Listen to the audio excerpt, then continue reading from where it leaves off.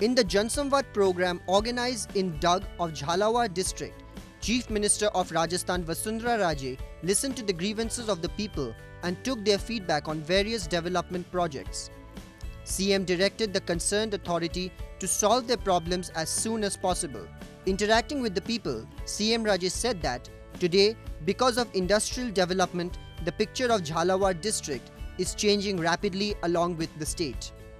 Locals are getting employment opportunities in these industries. During the Jansamwad program, CM also inaugurated various projects worth Rs 648 lakhs in Dag Assembly area. She stated that during the last 4.5 years, around 17,000 crore rupees has been sanctioned for the development works in Jhalawar district, out of which Rs 2,600 crores is approved for the development of Dag Assembly area.